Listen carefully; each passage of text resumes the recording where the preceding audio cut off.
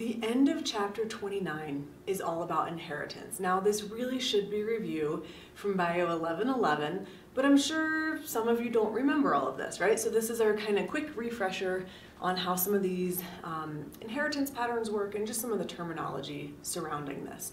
Now, again, your future may land you in a role where this is a big part of your job, right? Talking with folks about genetic inheritance, maybe helping them understand risks associated with having offspring or their risks of having certain disease. And for some of you, you're thinking this doesn't really apply to what I want to do, but maybe just in your life, right? Maybe you'll want to understand your risk at some point. So anyway, let's run through a little bit of terminology. So they give us this map of the chromosomes in the body, and we've been just kind of using this term, so I'm assuming you already are pretty comfortable, right? What we see are 23 pairs of chromosomes in the human body. Here, the 23rd chromosome, this is a male because they have X and Y. So the 23rd chromosome is the sex chromosome.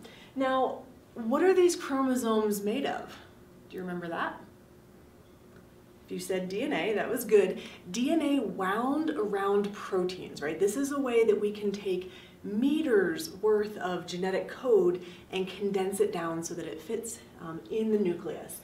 Now, the only time the chromosomes are really visible is when a cell is getting ready to undergo or is undergoing mitosis, but that DNA is always there, right? The DNA is the code for how to build every protein in your body. And hopefully, over the course of this year of anatomy, you've realized that most things in your body are in fact protein. Okay? So as we look at chromosomes, right, we'll talk, sometimes you might hear the term locus or loci. They're referring to very specific locations on a chromosome where a specific gene is located, right? The gene is the segment of that DNA code that actually houses the instructions for that specific protein. So this is looking a lot at maybe, you might think of this as looking at someone's genotype, right? So the genes that they have.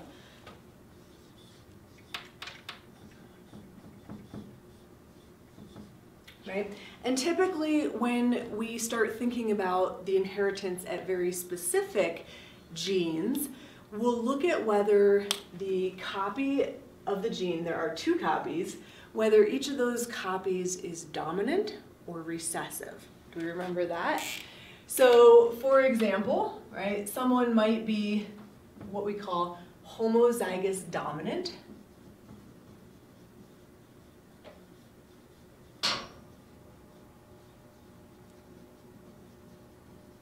Right? Homo meaning same.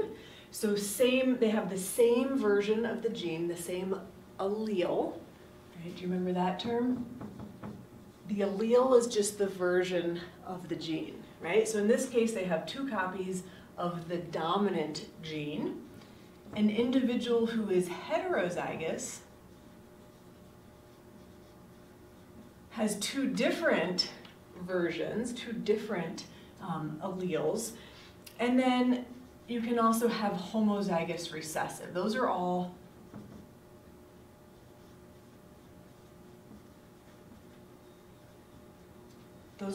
potential genotypes. Now, if we're working with an inheritance pattern of complete dominance, what we mean there is just if the person has one copy of the dominant trait, so either two of these genotypes, gives us the phenotype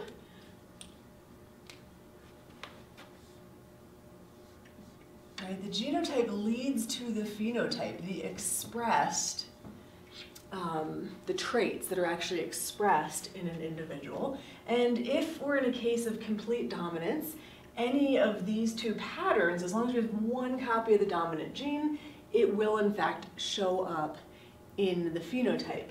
You have to be homozygous recessive, right, in order for the recessive trait to show up in your phenotype, right? So again, alleles, different versions of these genes. Now, talking about dominance, right, I kind of want just a blank screen. we'll use that for now. Thinking about dominance, I'll move that. Again, I mentioned complete dominance. This is the typical pattern of inheritance you probably talked about in high school. We talk about it a lot in general biology, and that's really where you need one dominant trait, one dominant allele, and this particular trait will appear in your phenotype, right? This is not the only pattern of inheritance, right? There is also incomplete dominance, right? And this would be where you actually kind of get a blending of both. So in this situation, right, the heterozygote, instead of just showing that dominant trait, we actually see a blend. So this would be like if this was a red flower and this allele was for a white flower. In complete dominance, right, if we do the same thing, red and white, an individual heterozygous for this trait, they have one copy of the dominant, so what shows up? Red shows up in their phenotype, right? In incomplete dominance, which some traits in the human body follow, this is going to give us a pink outcome, right? And just to make it even more confusing, right, there are some traits that follow a different pattern called codominance. And codominance means that both traits can show up. So this would be kind of the classic, I suppose, example here would be blood type, right? So type A blood is a dominant trait. Type B blood is also a dominant trait. And instead of getting pink, what do you get? You get both A's and B's on the outside of that red blood cell, right? So you get type AB blood.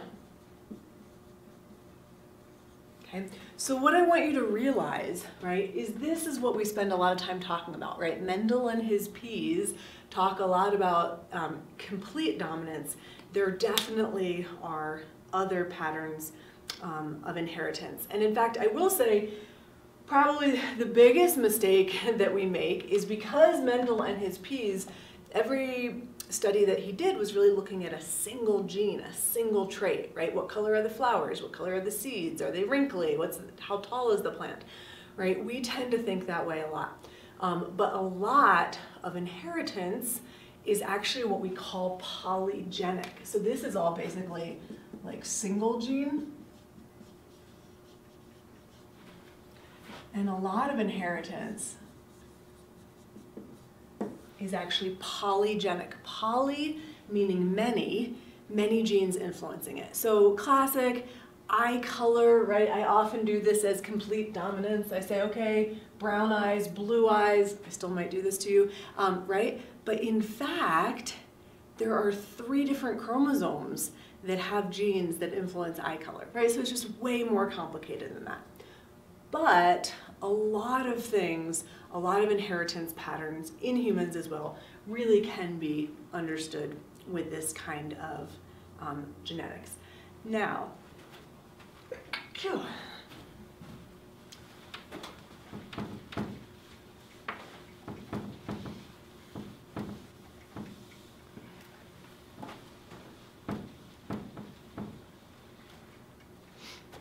Okay, so hopefully then you're at least somewhat familiar with a Punnett square, right? These Punnett squares are super useful in figuring out inheritance, particularly with that complete dominance, right? And so what we're looking at here is really trying to understand that if the egg has 2 copies of chromosome 1, right? We know through meiosis only one of those actually ends up in the egg, right, from mom. But here are the 2 possibilities. Mom clearly was homozygous recessive. The only thing she was going to pass on in this particular chromosome was a small a. Here we see the paternal alleles, right? So dad, he also needs to give a copy of chromosome 1. If dad is homozygous dominant, when you go through meiosis, right, only one of those are going to end up in the sperm, and we don't know which sperm is going to fertilize which egg. So this Punnett square really helps us work out probability, right? So I bring each of these into a square, and we can see here that in the offspring, right, all of them are going to end up heterozygous, right? And in this particular case, what are they giving us here? Big A is normal pigmentation. It looks like little a is some kind of abnormal pigmentation, right? All of these end up heterozygous, one copy of the dominant normal skin pigmentation, right? But they do the exact same thing here, but with dad as a heterozygote. So his phenotype, since he has a dominant allele, his phenotype looks like completely normal pigmentation, but as a carrier of that recessive allele, so carrier is the term used when an individual is heterozygous, and particularly if that recessive allele is for some sort of disease state. And so now we do that exact same Punnett square, right? And we see that half of the children are homozygous recessive, and they're, oh, it's for albinism, right? Half of them then are going to be albino.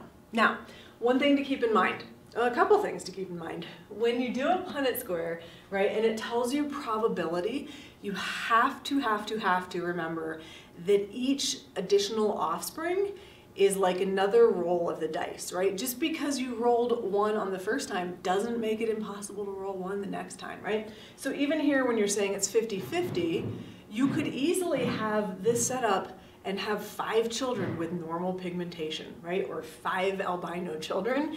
Each time, each offspring, it's a 50-50 chance, right? We all know that family that has like 5 boys, and you're like, how does that even happen, right? It's a 50-50 chance.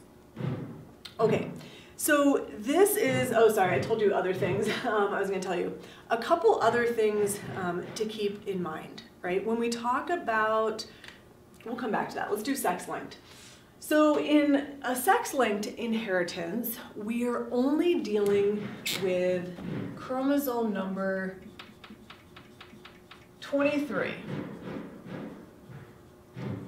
right? And chromosome number 23 is the X and the Y. Now, the Y chromosome is really small, right? Notice how much smaller the Y is than the X. And it really only has a couple genes. The genes on the Y chromosome are specific for things like how to develop the male anatomy and physiology, right? How to make testosterone and things like that. There can't be anything essential on that Y chromosome because females don't have it, right? So it's only the instructions essentially for how to be male. So when we look at sex-linked disease and how that might be inherited, I know this sounds confusing, but it's really things that are on the X chromosome, right? Now this pattern of inheritance is a little different, right? Every ovum is going to give an X chromosome to the offspring, right? Because if you looked at mom, right, the reason she's mom is because she is XX, right? She's female. Dad is XY. So he either gives the X chromosome or he gives the Y chromosome.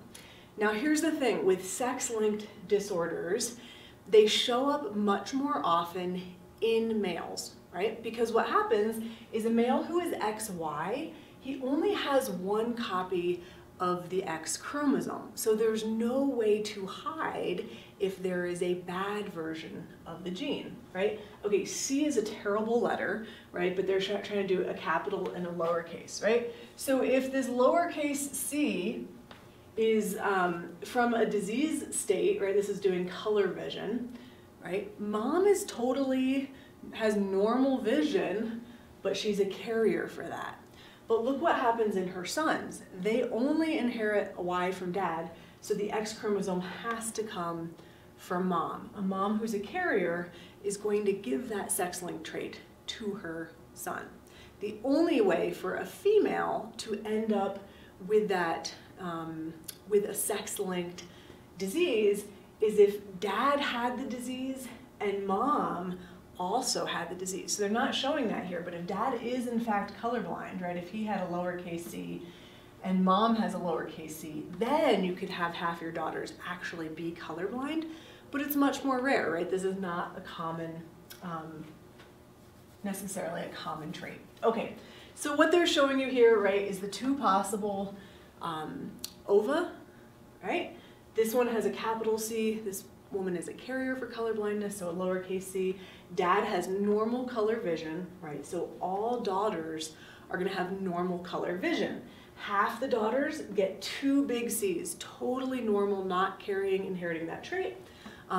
Half the daughters then will be a carrier, but also have normal vision, right? Half the males get normal vision because they inherited the dominant normal vision allele from mom, Y chromosome from dad, and then half of the boys will be colorblind, right? So sex-linked inheritance works a little differently, but there are some important diseases that work this way as well. Okay, so we'll try a couple Punnett squares in class, but hopefully that's not too foreign to you. Now, a couple other things I do want to point out, because I do think this might come up, is keeping in mind that when we talk about, I think this comes up a lot in things like we have screening for certain genes, say like cancer genes, right? So the really common one maybe you've heard of is the breast cancer BRCA1, right? In fact, I think this is the one Angelina Jolie tested positive for, that she had this gene to have breast cancer,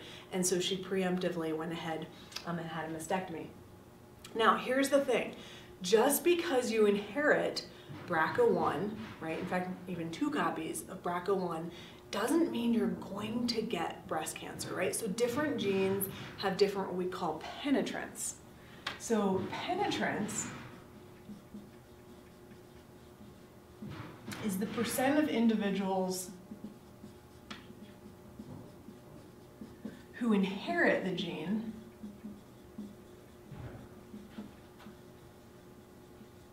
that then express the gene.